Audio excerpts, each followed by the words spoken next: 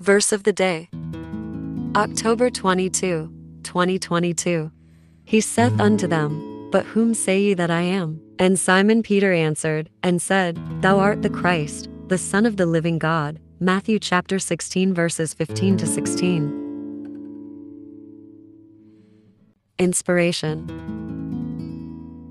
There was much speculation about the form the Messiah would take when God sent him. Would he be a great warrior, sent to free Israel from Rome? In fact, he was much more than that. The Jews did not expect that God would send the embodiment of himself down to earth. Who, after all, could imagine such a thing was possible? Still, the Son of God did come to earth, and he sacrificed that life that would be with the Father. Praise be to our Savior and Lord, Jesus Christ.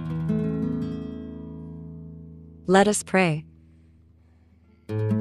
Oh, Lord God, I thank you that you sent your Son to the earth. I pray for the wisdom to understand the ways that he taught, and for the strength to live them. Thank you, Lord Jesus, for your sacrifice and for your resurrection. May the earth sing your praises forever, and may each soul in this world know that you reign. Amen.